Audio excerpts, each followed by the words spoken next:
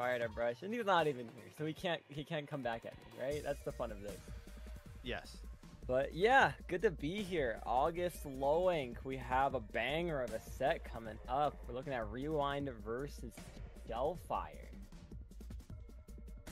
And this is what? This is losers round 4. So we're going to spend a lot of time looking at some losers here before we get back in the grand finals.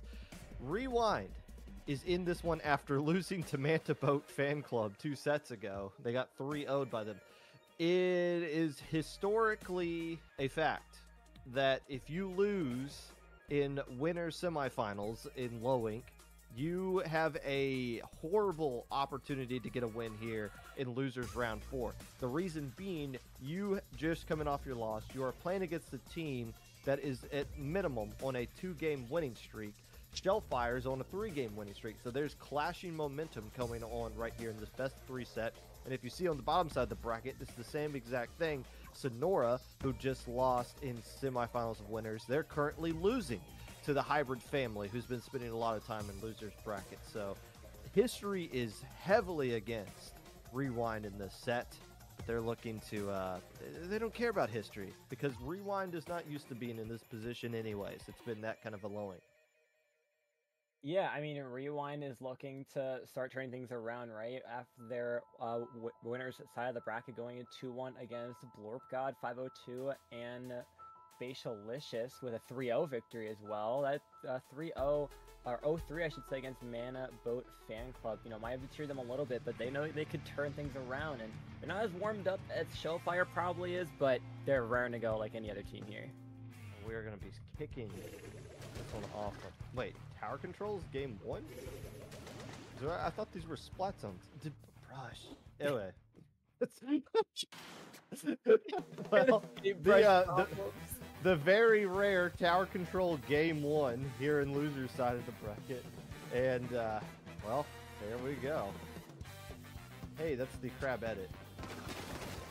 Love to see crab edit. With a dynamo for your cooler, it's an interesting choice. Gets a lot of pay on the ground. It's really playing just as far back as you would see the pencil, as we're going to see on the side of Shellfire as well. He's kind of poking around, getting those coolers out. Right away, a flank trades out 1 on the side. It's going to be player advantage for Rewind.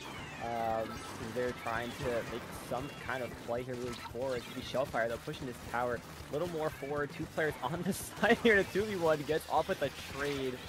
Going to count out here another player. Reflyer trying to find another pick, runs into another, taking them out. That player's name was Board AF, but they're using dapples, the blapples, the blue dapples. Isn't that? Would you think a player with that name would be using something like pencil or splattershot? But no, or maybe it is. They're so bored of using weapons that are meta that they're like, you know what, I'm just going to use this silly weapon right here, get some reef sliders going, throw some torpedoes at people to annoy the hell out of them, and see how that works out. So far, it has been working out, unless it hasn't. Unless you get picked off on the side there, immediately caught out. A lot of just trades going back and forth here. I mean, Rewind was able to get close to that first checkpoint, looking for another opportunity here, trying to open some stuff up with these strikes. Reflyer, though, comes out, gets 1. Can board AF, lock it on the side here, and get out in time before the Slosher picks him off. They're going to actually just try to stay in this fight, having to be forced to back up because the Neo Machine's going to come on out. Oh, but they get a little overzealous here, and the Slosher getting both of them from before, just turning into a 1v1 situation both times.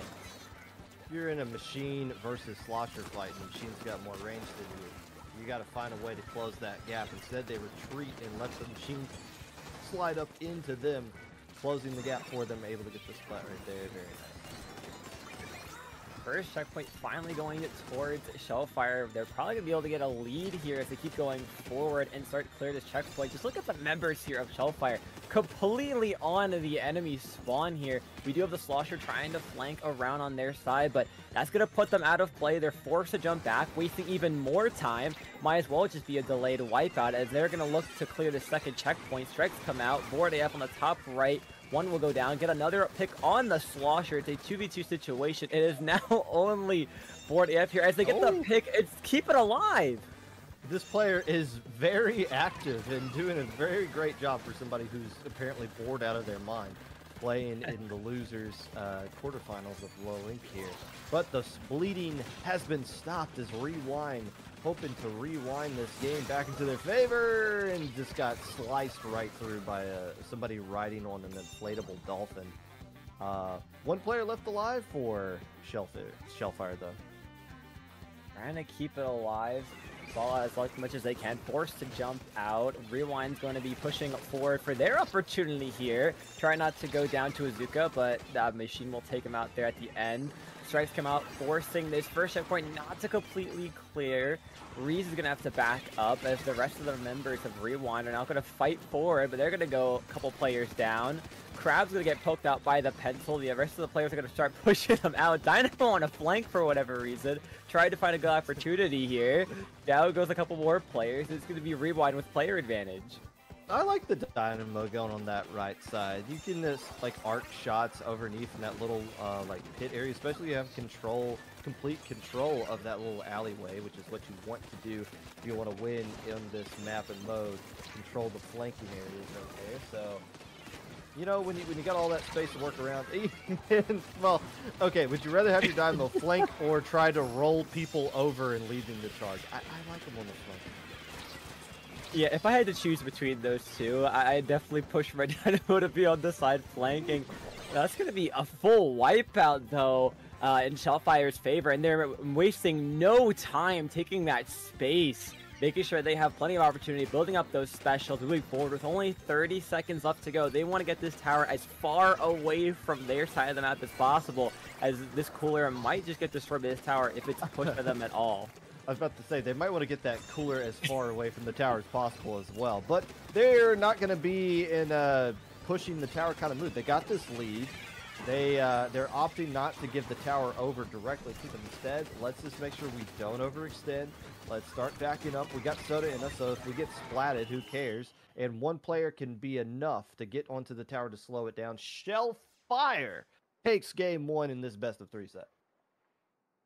Taking it in loser bracket fashion on their win streak. So far, it continues. If this goes like the previous set, we might be looking forward to a game 3. But for right now, for a solid first game, a solid lead, solid hold overall, making a Rewind have to kind of fight for this. They're going to have to pull out all the stops as they are now 1 game away from being out of this tournament.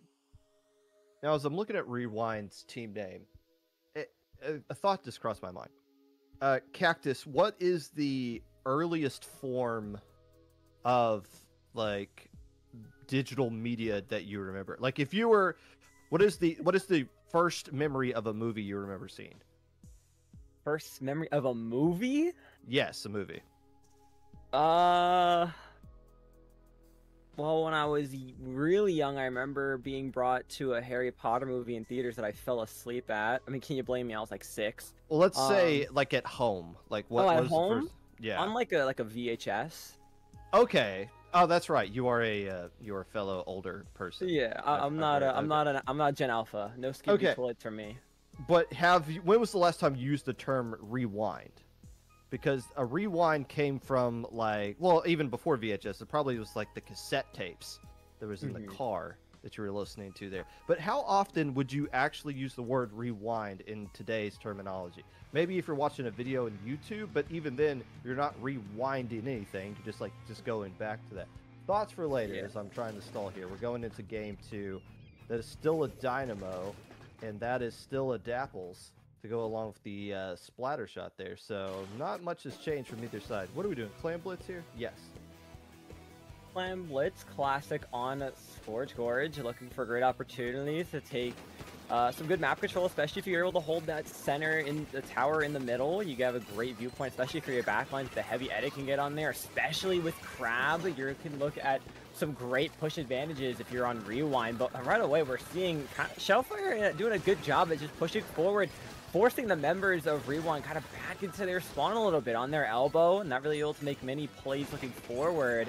It's really just a trade battle in the center as specials are coming out, players are looking for anyone they could try to pick off, go forward. A nice pick by the Dynamo from the top rope. Looked like Randy Orton over here.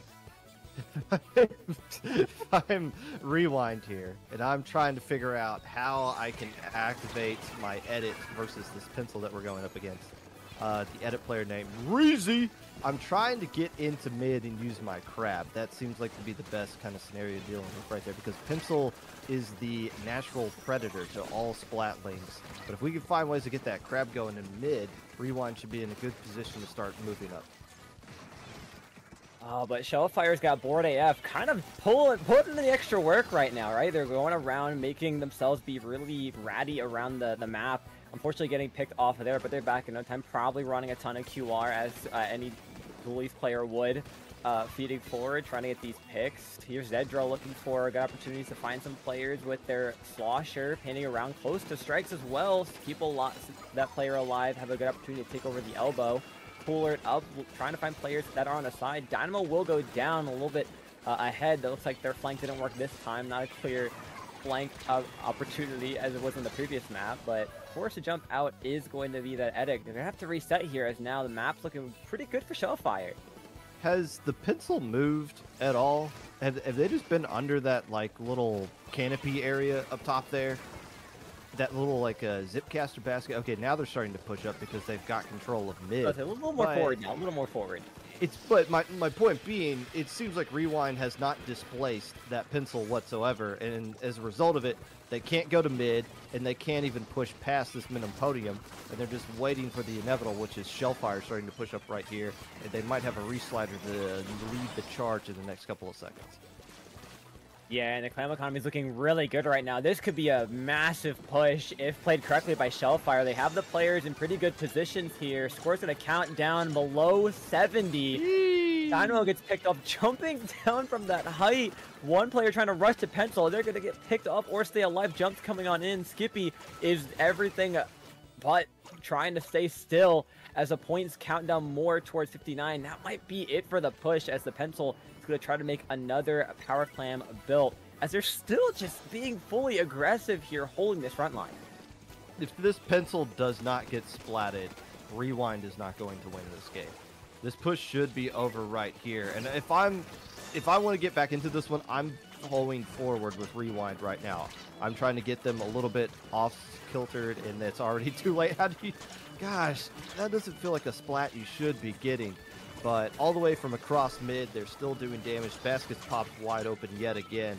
And young Bob right here leading the charge. Now, Skippy talks is the players to start and push up, throwing a lot of clams in right now. You don't want to overextend if you're Shellfire. You don't want to overdo this. It looks like they're doing a good job of just that. They're throwing their clams in, staying alive, keeping the map control, getting the splats on top of this. This set might be over real soon. Yeah, I mean, unless Rewind can find a great opportunity to start pushing forward. They have roughly 2 power clams made that could be enough for a good push, but it won't be enough. They have to really pull out all the stops, have a consistent stagger on the side of Shellfire, force them back, try to get off this pencil, which is exactly what Reeves is trying to do here. Peach is going to go in with the Dynamo, a little bit of the frontline action with it, runs out of ink just a little bit at the end here. This is going to be the start of their score, but with 2 players going down, and the strikes forcing the other 2 to back up, this is going to be probably a wipeout for Rewind, and Shellfire will protect this basket with only 1 power clam sneaking through. There we go. Oh, you know what? I'm looking at the wrong thing right there. There we go. 25 seconds left to go. So we see another power clam jumping right in on the backside. Yeah, Board AF doing a great job.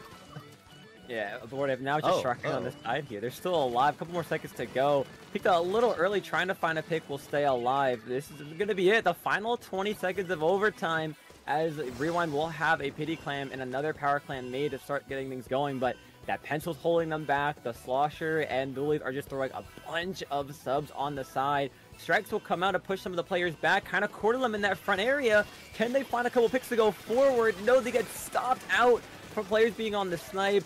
Zedro's going to try to make a play going forward, gets one, but gets wiped out, and it doesn't score in time. I didn't look for this, and of course we're not going to see the stats, so we're going to have no way of knowing. I don't think the pencil died at all. If they did, it was at a moment where it didn't really matter. Like maybe they were pushing up or something like that. Yeah. But there's just nothing. I mean, that's the problem. when you don't have anything to get rid of the pencil, or when you don't have anything ready to get rid of the pencil, they just control all that space, and they get so much soda in them that the Dapple player can just keep throwing themselves over and over at that one spot, and eventually it's going to connect, and they're going to get the splats and bust the door wide open as they need to do. And the losing winners round 3 curse continues as Rewind gets sucked into that curse. They're eliminated, and is the same team Sonora that was in the same boat as Rewind. They got 2 out as well. Shellfire and the Hybrid family that are on 4-game winning streaks are going to collide in losers semifinals.